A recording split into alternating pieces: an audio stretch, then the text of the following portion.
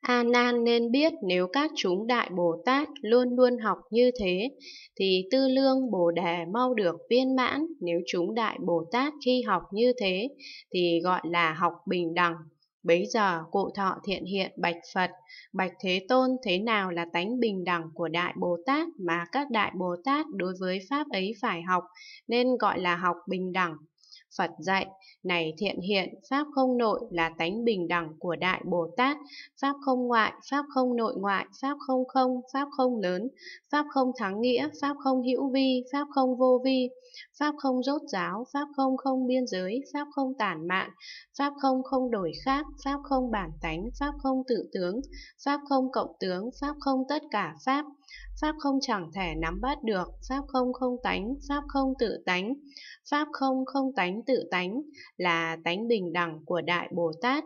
Các Đại Bồ Tát đối với Pháp ấy phải học, nên gọi là học bình đẳng. Do học bình đẳng nên mau chứng quả vị giác ngộ cao tột.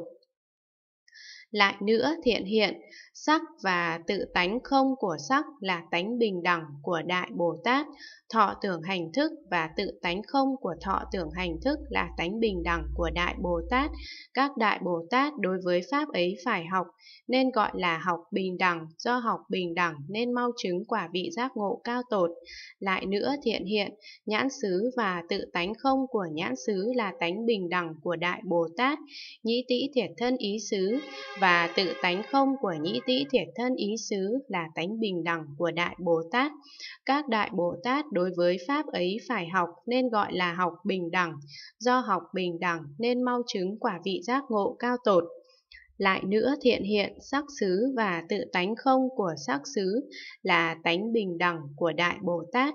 Thanh hương vị xúc pháp xứ và tự tánh không của thanh hương vị xúc pháp xứ là tánh bình đẳng của Đại Bồ Tát. Các Đại Bồ Tát đối với Pháp ấy phải học, nên gọi là học bình đẳng. Do học bình đẳng nên mau chứng quả vị giác ngộ cao tột.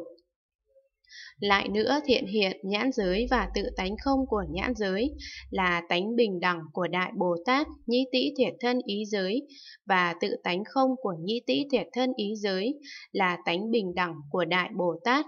Các Đại Bồ Tát đối với Pháp ấy phải học, nên gọi là học bình đẳng. Do học bình đẳng nên mau chứng quả vị giác ngộ cao tột.